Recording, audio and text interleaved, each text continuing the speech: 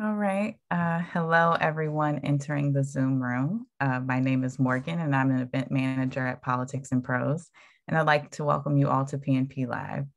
Soon, I will drop a link in the chat for where you can order a copy of Speaking of Race, Why Everyone Needs to Talk About Race and How to Do It, straight from PNP's website.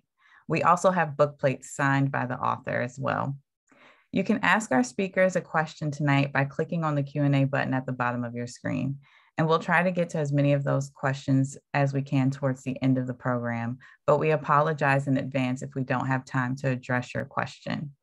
Also, there are auto captions for this event by hitting the live caption button at the bottom of your screen. Let's introduce tonight's guests. Celeste Headlee is an award-winning journalist, author, and professional speaker who has appeared on NPR, PBS World, PRI, CNN, BBC, and other international networks. She was formerly a host at National Public Radio, anchoring shows including Tell Me More, Talk of the Nation, All Things Considered, and Weekend Edition. For many years, Celeste has been a mentor and managing editor for NPR's Next Generation Radio project, training young reporters and editors in broadcasting. Headlee will be in conversation with Jenn White, an award-winning journalist and host of WAMU and NPR's daily talk show, 1A. She is also host of the critically acclaimed podcast, Making Oprah, Making Obama, and 16 Shots, the police shooting of Laquan McDonald. Let's give our guests a virtual round of applause. Well, hello, Celeste. It's good to see your face. It is good to see your face too. Well, we've talked so many times, but this is the first time we're having a virtual, at least, face-to-face conversation. So I'm happy about that, at least. I want to start with the why of this book. Why write this book and why write it now? Interestingly enough, last year when George Floyd was murdered and the protests broke out, my editor at HarperCollins sent me a message that said, you should consider writing a book on this. We could really use your voice. And I said, absolutely not. I'm not doing that. I didn't. There's so many reasons why I would hesitate to write a book about race. I mean, number one, it's exhausting. It's something I end up talking about all the time anyway. There's a lot of great books out there on the subject. And then, there's the thing that when you write a book about race, it's possible that will be the only thing you talk about for the rest of your life. So there was a lot of different reasons for that. But as I've started to see people, what I began to see was especially some earnest, very, very sincere white people trying to have the conversation and oftentimes mucking it up. I saw people of color exhausted and angry. And so that conversation was difficult too. And I thought to myself, this is something I can actually help with. Like this portion, there's not really any books out there that will walk you step by step through it. But this part, this I can do. So I wrote it. What did you think you had beyond the expertise, right, around how to shape a good conversation from your personal experience, your lived experience? What did you think you could add to this conversation about how to have conversations about race and racism that's unique to you? Yeah. So, obviously I'm what people sometimes call racially nondescript. A lot of people think I'm Dominican, and I have been asked that question, what are you? So many times in my life, I can't even count it. Just a note, please don't ask people that question. Right. So what ends up happening is people say things to me and around me that they would not say if they knew I were Black. Or if they knew I were Jewish, by the way, but more often it's if they knew I were Black. I hear those things that somebody with darker skin probably would not be there for. And in a way, I used to hate it, but now I sort of see it as an opportunity that I'm there when people are telling the truth. And maybe that allows me to have a conversation that is not possible from my darker skinned brothers and sisters, right? Like perhaps this opens up some doors for me. Maybe my lighter skin, whether it's racist or not, makes people feel more comfortable talking to me about these things. Whatever it is, I have been in these situations where I have been able to address some of these issues in a way that I think others may not have. I mean, and the other thing is, of course, that, you know, I've had to think about who I am and what I am for a really long time. You know, I didn't get an engraved invitation to any of the clubs. You know, the thing is among Black people, I had no desire to pass. I would consider that to be an absolute betrayal of my family and my ancestors. But of course, there's a hesitation if you're very light-skinned to identify as Black. You don't want to pretend like you have paid the same price for the color of your skin that others have. So, you know, it's just this really fraught situation. And I have to assume that that's true, not just for me, but for all kinds of people, because there is no one skin color for Black people. There is no one skin color for white people or Latinx people or whatever. I have to assume that these conversations are so individual that it can be difficult. And, you know, I was right about that. Do you remember when you started to lean into those conversations? Because as you said, people would say things around you that they wouldn't necessarily say around someone who was darker complected, and that they wouldn't necessarily say if I was in the room. And that's not comfortable for you, but it would also be very easy for you to just, you know, slide right on out the door without any comment or any sort of interaction. When did you make that decision to lean into it? I think it was when I was 18 and started college. You know, up until then, I think I was so afraid of confrontation that I didn't speak up. And, you know, a lot of the people saying these things were adults, and I didn't feel comfortable. But when I got to college, I was a waitress, like many college students are. And I worked at a dinner theater in Flagstaff, Arizona, which gets a large international clientele. Flagstaff is a huge tourist town. And people would say things to me that were just, I could not stay silent anymore. I just saw it as such an insult, not just to me, but my whole family, like the things that they sacrificed for to succeed. It was just, I couldn't do it. So I just made a promise to myself. This is when I was about 18, that every single time somebody said something like that, I would speak up and remain as calm and non-threatening as possible, but I'd call it what it was, which was racist. And I have stuck to that ever since, which has not always made me popular, but it's made me able to live with myself. In what you said, two things stood out to me. You said you would engage in the conversation in as calm and as non-threatening of a way as possible. And I think that that's part of what I hear people struggle with is, if I'm confronting racism or racist behavior, why do I need to be calm? Why do I need to be non-threatening? I feel threatened, you know? And you explore a lot of the sort of emotional work around this in the book, but just from a starting point, how do you suggest people engage in these types of conversations when it comes to just the really basic emotions that tend to accompany these conversations? So the first thing is that if you're angry, that's not a good time to have that conversation. I would walk away. A big caveat here is that if someone is saying something that has said something or done something that denies you your own humanity, do not have that conversation. It's not worth it. You don't need to put yourself in that position. You know, I include an interview with a former neo-Nazi in the book, but I make very clear that I do not want anyone seeking out conversations with neo-Nazis. It's not safe. But in order to get yourself into that emotional state, you have to ask yourself why you want to talk about this. Because one of the biggest mistakes that people make is they go into these conversations intending to prove someone wrong or dunk on them or change their mind. And it would be awesome if that were possible, but it's just not. The statistical chances of that happening are so close to zero that it's just a non-entity. So you're not going to change somebody's mind or educate them over the course of your conversation. So what can you do? What's the purpose of that conversation then?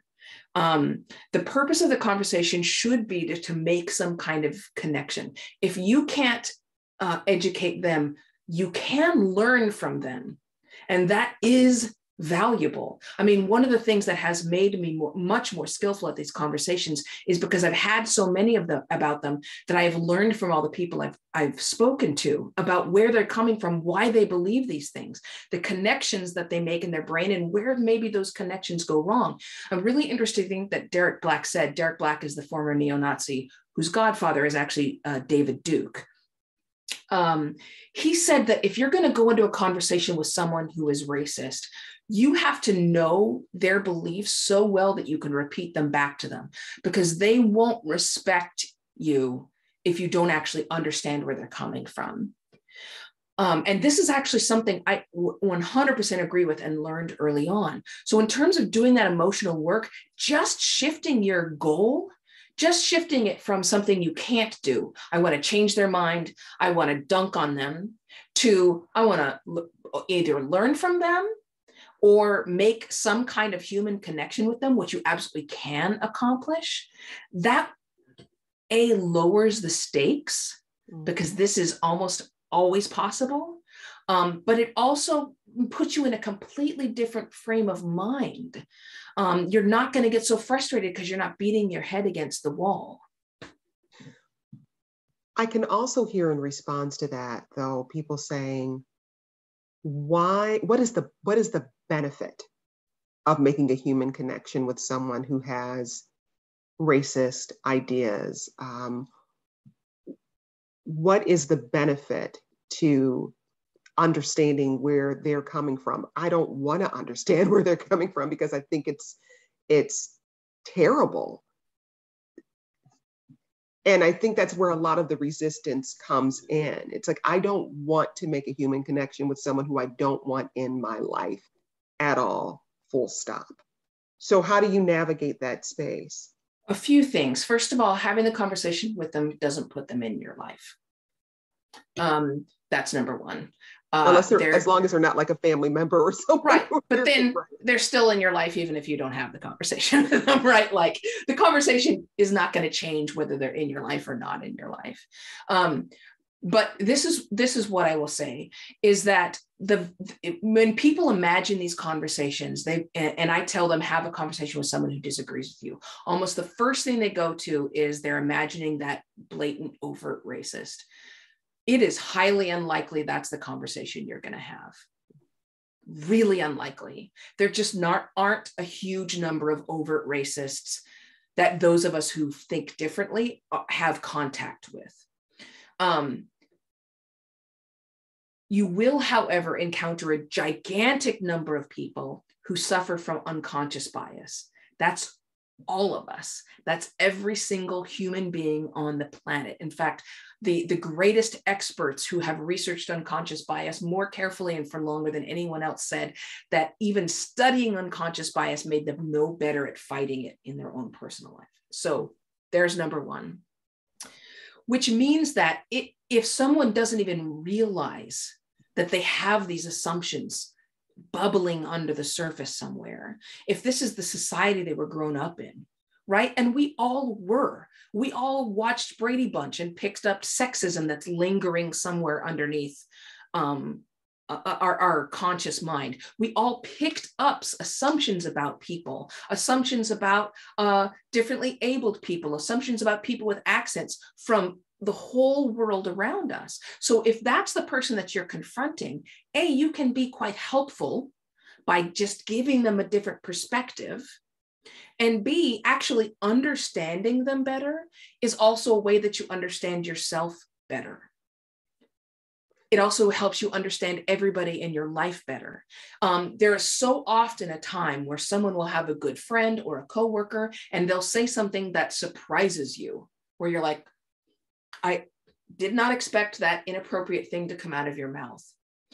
I think that by having these conversations and getting to know one another, creating a culture of correction in which it's okay to make mistakes because we're all a work in progress, is going to actually move the needle. This tactic of avoiding the conversation, which is what we have done for generations, we keep thinking that racism will age out. That somehow the younger generation is going to grow up and this generation is going to be open-minded and inclusive. And once the millennials get to their maturity, racism will be over. No, wait, sorry, Gen Z. Once Gen Z gets to there, it's not going to happen. All of us inherit not only the bias that's fed to us by our media, our teachers, our family, but we also inherit very, very quickly at a young age, as young as 3, all of the unconscious bias that is living in our siblings and our parents and our grandparents and our neighbors. So we cannot ignore it. We have to face it. And in that particular case, let's learn how to have these conversations in a way that is non-threatening to both people, both to them and to you, in a way that can actually help you grow even the tiniest bit, and you don't have to like them. You recount in the book several instances where you've had conversations with people in passing, maybe at an airport. Is there a difference in the way you have these conversations about racism with that person who, you have the conversation with them and then they move out of your life, and someone who is very much a part of your life, maybe a family member or a coworker, someone you care about and already feel connected to and you want to keep them around, but there's that tension there? I used to have a difference between those two because I thought that if I wanted to make a connection with that person at the airport, that I needed to hurry. There was all this sort of baggage on me, whereas the person in my life, I could go really slowly and be patient and just kind of bring it up every time they said the inappropriate thing. So I used to think there was a difference. Now I'm not putting a burden on myself of accomplishing anything. And so I basically approach them all the same way. I will say that I have done a great deal of study in interrupting microaggressions. So microaggressions are the most common type of racism that people of color encounter. Even though they're called a micro, studies show that they are as damaging both to your well-being and to your chances for opportunities, promotion, etc., as overt racism. So there's nothing micro about the impact they have. And so when I have that kind of conversation, that in itself is its own little formula. Like I will try to never let the microaggression reach a period. I try to interrupt it in the middle as soon as I hear it's coming. And that takes a certain amount of discipline. So in terms of types of conversations, they're all pretty much the same thing. I mean, I'm using the Socratic method. I'm asking them questions so that they can reason through these things themselves. So I'm forcing them to articulate themselves. I'm trying to establish some kind of common bond. I'm making sure that I keep it personal, that I don't talk about racism writ large, but my own experience with it. And that can happen whether it's somebody, in a hotel or somebody that you work with every day. The way you sourced this book was really interesting because you talked to a wide range of people, everyone to that former neo-Nazi, to a neurologist. Talk about the approach you took in writing this book and trying to really craft, I guess, just a how-to manual for how to have these conversations. I mean, I think that I've read a lot of books on race and racism and a lot of memoirs by people of color. And the one thing that has become extremely clear to me is that race is extremely individual to a person, to that individual person. And that's probably because race isn't real, right? It's not a thing. Biologically, scientifically, there's no such thing as race. Race is only real because racism is real. And what that means, because this is not part of your physiology or your DNA, is that everyone's experience with racial identity is unique to themselves. And so when I went to write this book, I just thought, I'm going to have to gather as many different perspectives as I possibly can, because there's so much about race I don't know because it's not me. And so the other thing is that when I went to do these interviews, I wanted to keep them in the interview format where you could see both my questions and their response, because the book's about conversation, right? So I wanted people to see that excerpt of an actual conversation, which was barely edited. I mean, edited to clean it up and fix the grammar, and that's pretty much it. So yeah, I wanted to get a wide variety, not just, I spoke to lots of Black people, of course, but from all kinds of different generations. Tori Williams Douglas, who's quite young, to Beverly Daniel Tatum, who's an elder statesman in the community. So I wanted a broad range of both experiences and perspectives and ideas about how to come at this thing. Was there one of those interviews that you still think about a lot? I mean, I know you talk to so many people for the book, but is there one you find yourself returning to? I mean, there's several of them. I think a lot about Mitch Landrieu's the interview I did with him. He was the former Lieutenant Governor of Louisiana, and more notably the mayor of New Orleans when he pushed to bring down the last of the Confederate statues there. And I think what sticks with me with Mitch Landrieu is how intentional he was in talking to his own people, right? He didn't speak, when you read back through the speech that became quite famous, he did not speak for anybody else. He spoke from a white male's perspective, and his audience was white people, and he spoke directly to them. And that was so effective. And, I could give you all the statistics and the science behind it, that the number one most persuasive person in this space, in the DEI space, is actually a white guy. They are much more likely to be persuasive. They're much more likely to be respected when they speak about these issues than pretty much every other demographic. So there's that. But also there's just this idea that he was in and of that community, and he was speaking to his own community. And it made me think, we probably underestimate how powerful we are in the influence that we have on the people right around us. That one, yeah. I think that one sticks with me a lot. Farai Chidea's interview sticks with me because, Farai, she just tells it like it is. She's such a truth teller that I found myself, when she would say things, thinking, yeah, yes, yes, yes. You referenced something a moment ago.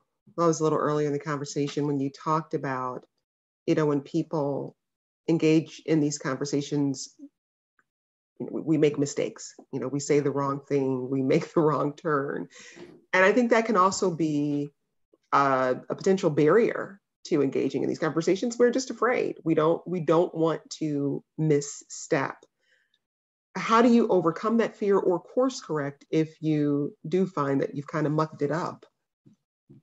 I think that the best way to do this is expect that you're going to screw up. And this is true of people of color as well. Frankly, people of color make mistakes with me all the time.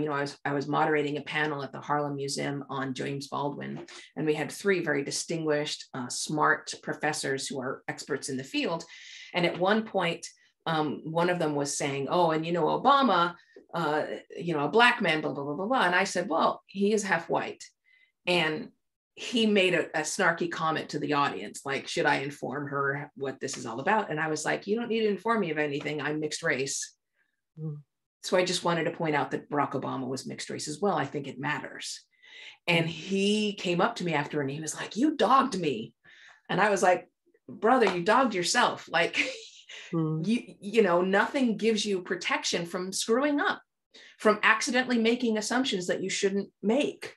And this is true of everyone. I mean, the people I think that are most afraid of making mistakes are often white people, because for some reason they've gotten into their minds the idea that being called racist is the absolute worst thing that you could be called. So I think the best thing to do is just assume you will screw up. You are going to do it.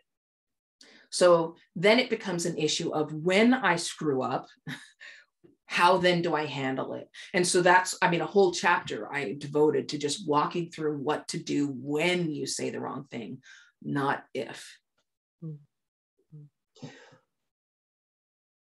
You're on the other side of this, of writing the book now. It went on sale today.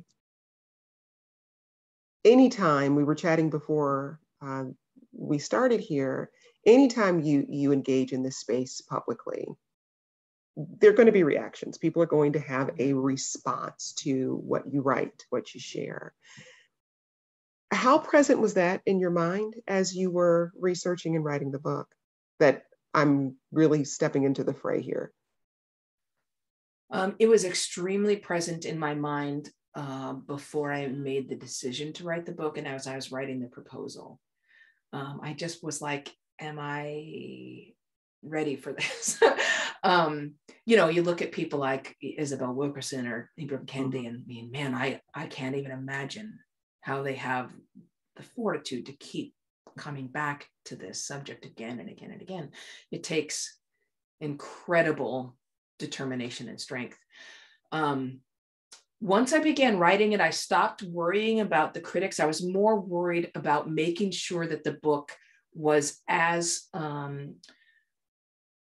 resonant as possible, which means I had to be so careful with my language. I had to have a ton of people read it to make sure that I wasn't accidentally screwing up, just to go back to the idea that people will screw up. But I got to tell you, Jen, this book wrecked me. Writing this book, I was wrecked for at least when I finished and I turned it in, I was not functional. I was exhausted and sad. And there were some days I just did not want to get out of bed. I was just exhausted. And I've never had that experience before. We're journalists. We report on very tough things all the time. Sometimes you're doing live coverage while people are still dying and suffering in a tragedy. And so I don't think I was ready for the reaction that I had. But it wrecked me. And I think,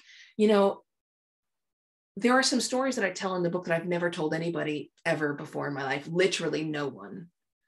But my goal was to be as honest as possible. And I have to wonder, I'm not entirely sure why I was just overwhelmed after I finished it, except to say that this subject is fraught.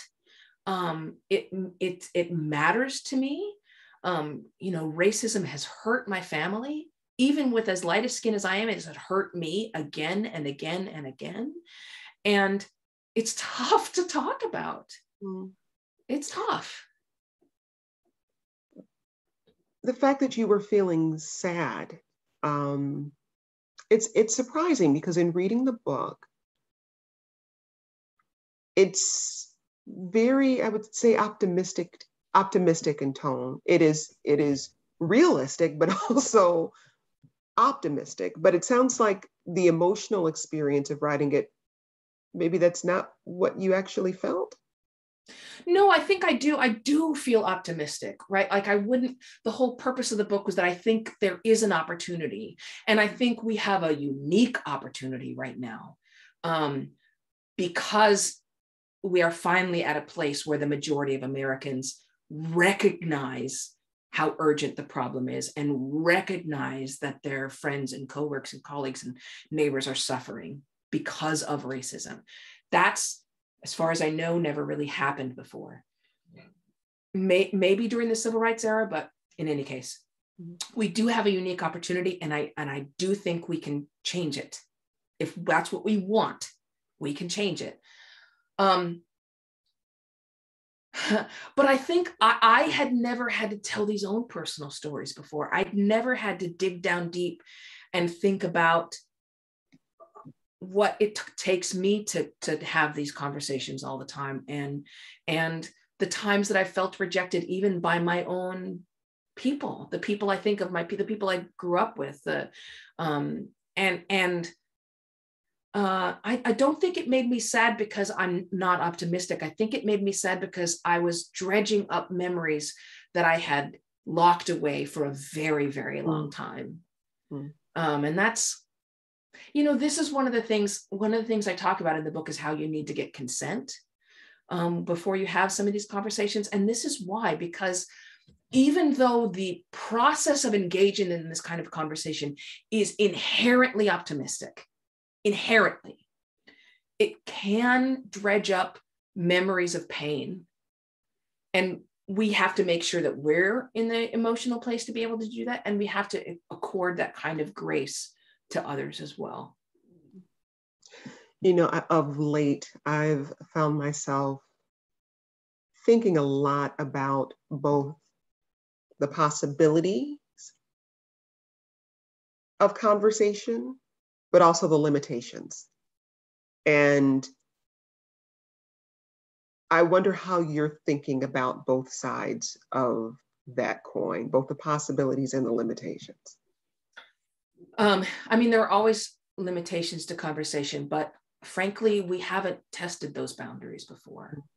The way that human beings, Homo sapiens, have survived on this planet has always been through the most sophisticated collaboration and communication this planet has ever seen. That's how we solve problems. And we know that our species responds almost on a visceral level to the idea of collaborative problem solving, to this idea of here's this problem and we need to solve it together, right? It's why, if you have a village, there's not going to be a tiger dragging another person out night after night after night, because eventually everyone's going to get together, whether they like each other or not. And they're going to have a sophisticated conversation about how to collaborate and solve the problem. And so in terms of limitations of conversation, there's limitations to everything, but for our species, conversation and communication is the best tool that we have. It's the reason we became dominant on this planet. It wasn't because of our strength. It wasn't because we're particularly strong. Frankly, a few degrees in temperature change and we become uncomfortable. We don't have thick hide. Like, the thing that we have is our conversation and our communication. And let me put it another way. You can watch, not to get too sciencey here, but you can watch on the evolutionary tree the changes that occur in our species between us and, say, an ape. And at one point, the human being, in order to speak, some important evolutionary changes happened. Our mouths became longer, our lips became more flexible, our voice box lowered down in our throat. An ape's larynx is right up near the top, which means that in order for us to communicate, there's a chance we can choke to death. When that larynx lowered down, it opened up our airway and made it vulnerable. Apes don't choke. So if you look at it in that sense, we risk life and death to be able to talk to one another.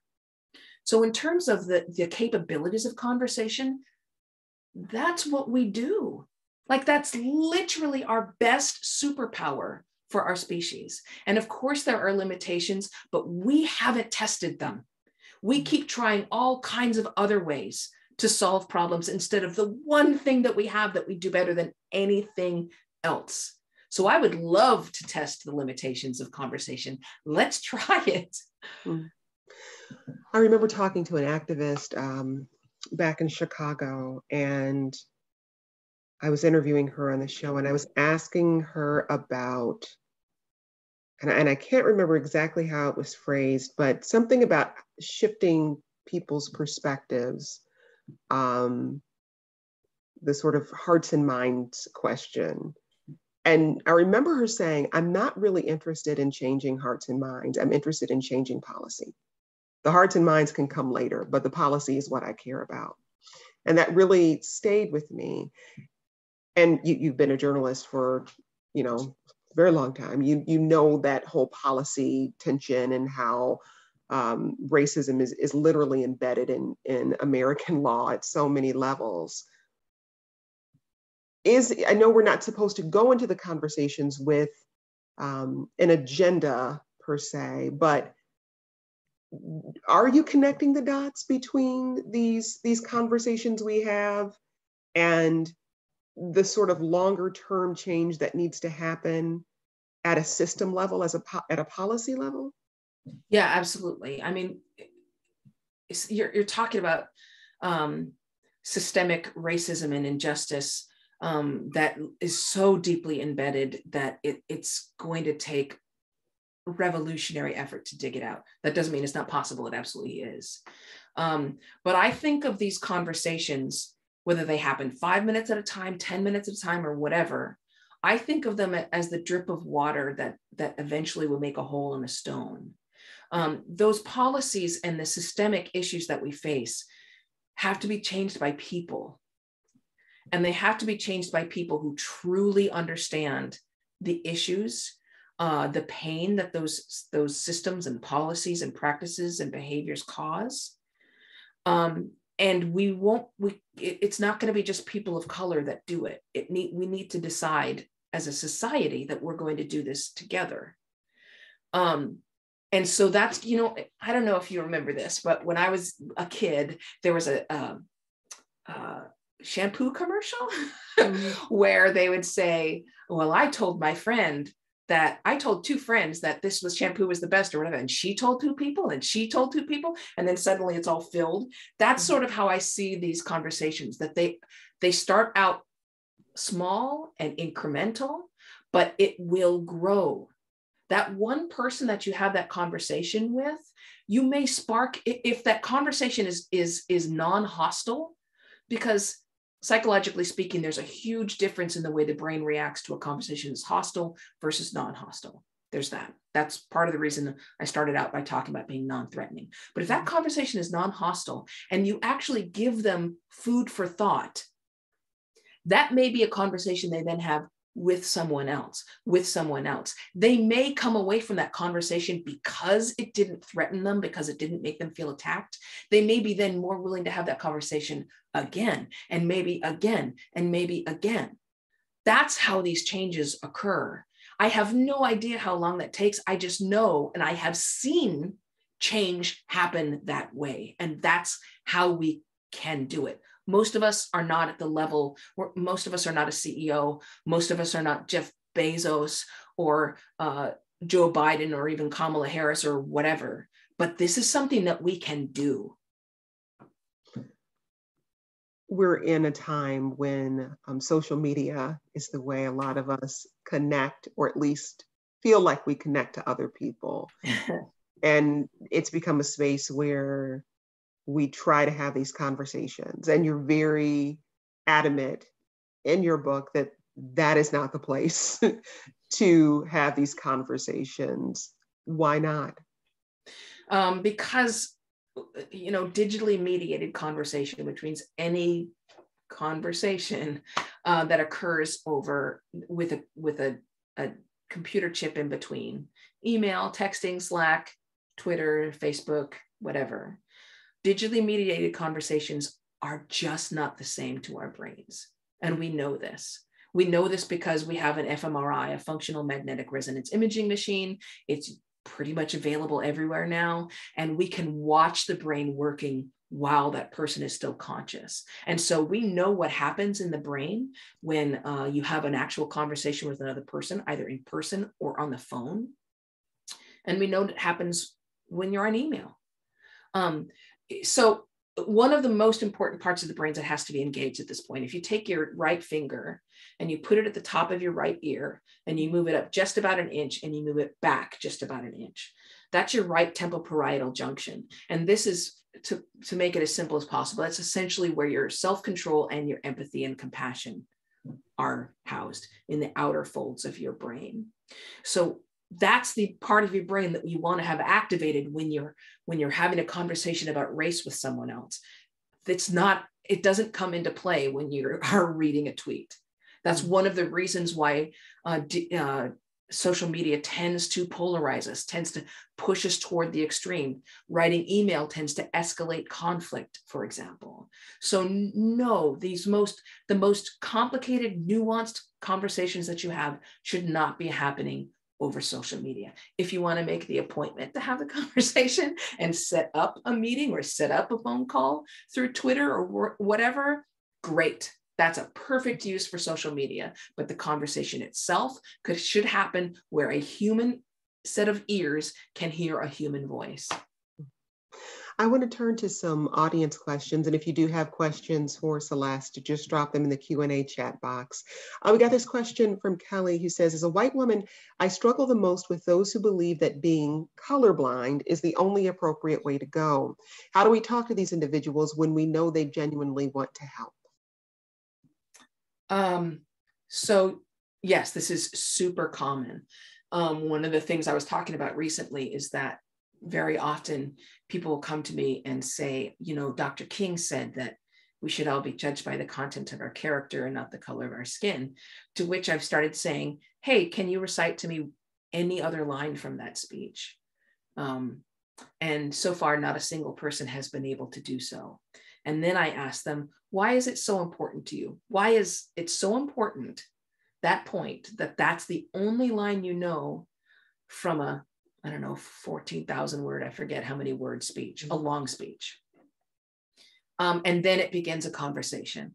And it's the same thing that I sort of have with colorblindness. Now, one of the things that I try to do is just sometimes very blandly lay out the facts. I had this conversation recently. We have a community of dog walkers because I live across the street from Rock Creek Park here outside DC. And one of the women that was there said, I don't even see color. I treat everyone the same. I don't see color. And I said, well, scientifically, we start noticing color as young as 3 years old, but I wonder why you say that. What is it about color blindness that's valuable to you? And then I get her to start talking to me through walking me through her mindset. Sometimes people say that because they think that's the least racist thing you can say. Mm-hmm. And I don't think it's a question of whether it's racist or not racist. It's simply not true. It's incorrect. We have done this test over and over again, and we know that one of the very first things you notice about another person is their perceived race. And it happens in a split second. So it is not true. And so very often I'll just say that, well, it's incorrect. I don't say incorrect, actually. I try not to say people are wrong. I just try to say they're not right. So I'll say, we know that people notice race pretty instantaneously, but I wonder why you said that. Why did you say that to me? And then I begin the conversation in a way that may be a little less anxious for them. We got this question from Audrey, who says, I'm looking forward to reading your book, Celeste. Have you read Passing or seen the new film based on the book? As I recall, Nella Larson had a white Danish mother and a Black American father. Yes, I read the book. I read it quite some time ago. There was a period of my life when I was trying to come to terms with my own identity, when I got obsessed with stories about mixed race people. And that was part of on my reading list when I think my senior year of high school and early years of college. I haven't seen the movie yet, so no spoilers. I'm kidding. Going back to the days of Thomas Jefferson, Sally Hemings, the slave that he repeatedly raped and had children by, her children passed. They decided to live as white people. Sally Hemings was in very rough strokes about the same makeup as I am. In other words, she was 1/4 Black. And her children chose to pass. I don't deign to judge anybody for their decisions. These days, I would never in a million years try to pass. I find that to be insulting to my own family and ancestors. But the idea of we have to ask ourselves why someone would make this choice. In order to pass in those days when that movie is, you basically had to walk away from everybody you love and care about and know. And especially in such a segregated society, which frankly we're still in, you're not living in the same neighborhoods, you're not shopping at the same stores, but you're walking away from everybody you love. I mean, and for me, a good question for us all to ask ourselves is, what is the benefit there? Why would passing as white be so valuable that somebody would sacrifice that much? And if you have a reading group, ask that question, because I think it's an important one. Yeah, it's a part of my family's history as well. I remember when I was about, probably 8 years old, 9 years old, and we would spend the summers in Mississippi, Yazoo City, where my mom was born, and going to see my great-grandmother and my mother saying, we're going to go visit some cousins. And going to this house and meeting older cousins. And I remember turning to my mom and I said, Mommy, who are these white people? And she just sort of like, shushed me at the moment, but later explained to me that they're not white, but for most of their lives, they had passed. And it wasn't until later in life when they felt safer that they reintegrated with the parts of the family that were recognizably Black. And it wasn't as if the family didn't, everyone knew, within the family, but there was also a desire to protect them because they made that choice for economic reasons, for safety reasons. But I think that's probably a part of more people's history than they may even know themselves. We got this question from Laura, who says, Celeste, in doing research and writing this book, what was the most important or unique thing you learned about race that you didn't already know? That's a great question. I think that some of the most enlightening research that I did was on defensiveness and why we become defensive and how to guard against it.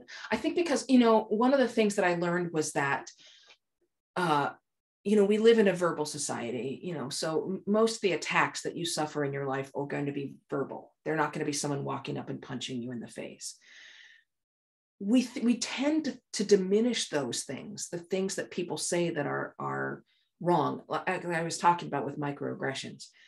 But the fact of the matter is that for human beings, social standing has always meant the difference between life or death for us. We don't survive on our own. So we need a society around us, meaning that literally, as far as your brain is concerned and your body, your whole biology, social standing is life or death. So those insults, those minor comments are much more impactful on your well-being than you may think. Your brain sees them as an attack. And what's very interesting to me is that neurologically speaking, your brain, when you hear these kind of statements, your brain literally responds as though you were punched in the face. Your respiration will increase, your heart rate goes up. Essentially, your body is preparing to flee. It sees it as a fight or flight situation. And that to me is an eye-opener, because if you think about this, when we talk about someone becoming defensive, that's not something you can turn off. That's why it's so important that you try to have the conversation in a way that guards against defensiveness, because once they become defensive, once they are physiologically ready to run for the hills or fight you, there's not much chance you're going to be able to have that conversation. And that was eye-opening to me in terms of why these conversations are so difficult. I want to mention that we do have a few minutes left. So if there are any final questions, make sure to drop them in the Q&A before we wrap. One of the things I think you highlight really well in the book is the emotional labor part of this, and the need to be aware of how much you have to give.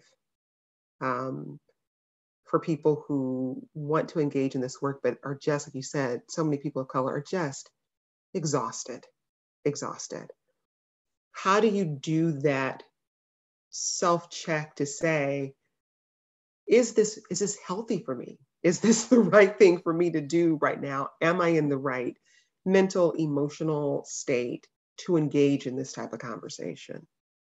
I would really like people to get into the habit of doing a quick body scan several times a day. And when I say body scan, it only takes a minute at the most. And you're just going to close your eyes. You're going to imagine you're in a standing MRI, and it begins to scan down through your body. And you're not judging anything as good or bad. You're not trying to change anything. You're just taking note. Where am I holding tension? What am I feeling? What's my energy level at? How's my arms feeling? How are my muscles feeling? How's my stomach? And you're just going to scan through your whole body. And again, this only takes maybe a minute to 90 seconds, but get in the habit of doing this, because what we're trying to promote is interoception, which means the awareness of your own body and emotions, getting in touch with yourself. We get so wrapped up in our work. We go, and checking our Twitter feeds all the time. We lose touch with our own bodies and our own emotions. And I want people to start getting into the habit. Frankly, once you do this on a regular basis, you will get to the point that when somebody says something, you can, in a matter of seconds, just do a quick, how am I feeling? Okay, I'm ready for this. Or not today, Satan. Not doing this. This is somebody else's work. I want to, the other thing I want to emphasize is that there should be multiple people there ready to take this on. Let's say that you're in a meeting. Let's say there's 10 coworkers there, and somebody says something that's inappropriate, demeaning, harmful, whatever it may be. Doesn't matter what their intention because remember, we're talking about unconscious bias. This is just unconscious bias leaking out. You may not be ready to interrupt that, but hopefully you have gotten to a place in your training with your group and everyone there that everyone has the psychological standing and the confidence that someone else is going to step in. That's our goal. That one way or the other, if you're not capable of doing it, someone else is going to be right there filling in for you because they feel okay at the moment. But most importantly, I don't want this conversation should never be damaging to you. If it's damaging to you, you won't keep talking about it. And my goal is to talk about it so often and in so many different locations that it stops being incredibly huge emotional labor. I want us to use exposure therapy and remove the fear of this entirely by making it completely normal and prosaic and absolutely regular and routine. That's what I would like to happen. We've got a few other questions here. Kimberly says, how do you reinitiate a conversation when someone tries to shut down discussion by dismissing any correction as being quote unquote woke? Okay, so it's possible you can't reinitiate that conversation. However, you can do it a little bit at a time. You may never get past into that deeper conversation. There's no way to know. But you can say things like, you keep using that word woke and I'm confused. What do you mean by that? What does woke mean? And you can start digging into what exactly they're trying to say to you. What is it they're trying to defend? What is it they're afraid of? What are they saying? Instead of constantly trying to drive your point home, because that's not working for you, then flip the script to the other side, disrupt that pattern and make them explain themselves. You know, confirmation bias is extraordinarily pernicious. Human beings are the only species that suffer from it. Confirmation bias is when you believe something that's wrong, you are shown evidence that proves it's wrong, and it makes you believe it harder. One of the only ways we have found to break through confirmation bias is when you force someone who's suffering from it to walk you step by step through the entire process of what their belief would result in, how it would actually work. And so if you can get somebody to articulate all those things, they will eventually come to the point where they struggle to do so. And that's where your real opportunity for a conversation begins. We also got another question from Kelly who says, are you willing to meet with book clubs or diversity task groups? I'm in several book groups and am a part of our town's diversity task group. Thank you so much for your willingness to take on this exhaustive task. Yes, asterisk. I work for myself, so my schedule is quite overbooked, and pretty much most of the things that I do are for pay only because that's most of what I have time for, because I gotta support a staff. But I will tell you one thing, for this book especially, I'm perfectly willing to send out messages, videotaped messages for book groups. If my schedule permits, I'm happy to set up meetings. It all matters. It depends on the schedule. I do take vacations, but I do DEIB consulting all the time. And if you are a DEIB consultant, you should reach out and we'll see how much I can help you and how I may be able to help you. We're coming close to the end of our time here, but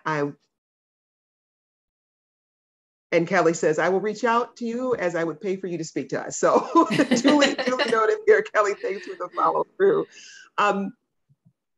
Some of these conversations we will have one-on-one with people. Other people are in leadership positions probably on this conversation and are maybe going back to a task group or going back to their company. What are some of those first steps, people who are trying to take a leadership role in this space? What are some of the first steps they should take?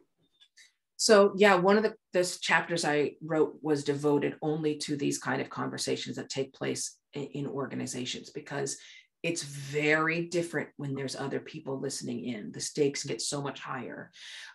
There's a couple things I will say right off the bat, which is that evidence shows us that the standard DEI training that we have been using for decades now does not work. In fact, there's some evidence that shows it actually makes the likelihood for discrimination and bias go up rather than down. That's number one. The other one is that one of the most common tactics we have is to bring someone in who's a moderator and just have a conversation about all the things that people of color at the company have suffered. So essentially you're asking people of color to open up their veins and bleed for you, and which they would be willing to do it if it actually accomplished something. But again, we find that those kinds of discussions, those honest conversations that we have about what people have gone through, also do not move the needle, and also in fact can make the possibility for discrimination and bias go up rather than down. So you're re-traumatizing people to no end.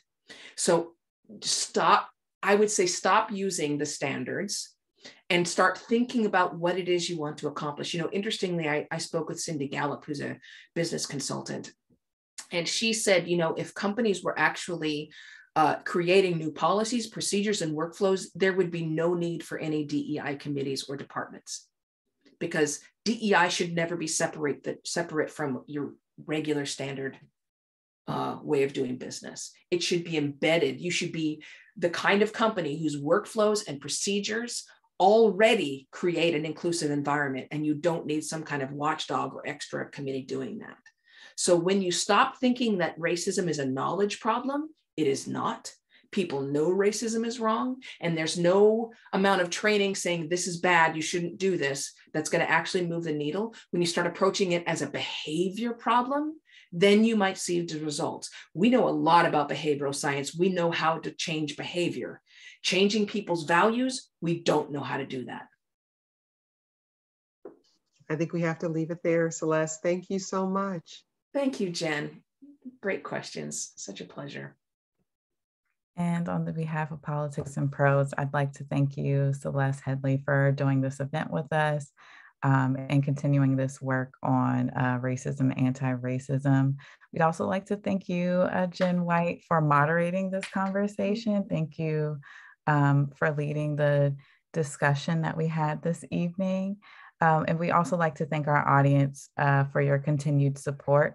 We'd also like to encourage our audience to purchase Speaking of Race from Politics and Prose, the Link is in the chat, and all 3 of our stores are currently open for in-store browsing. And I'd like to wish you all a good night. Bye.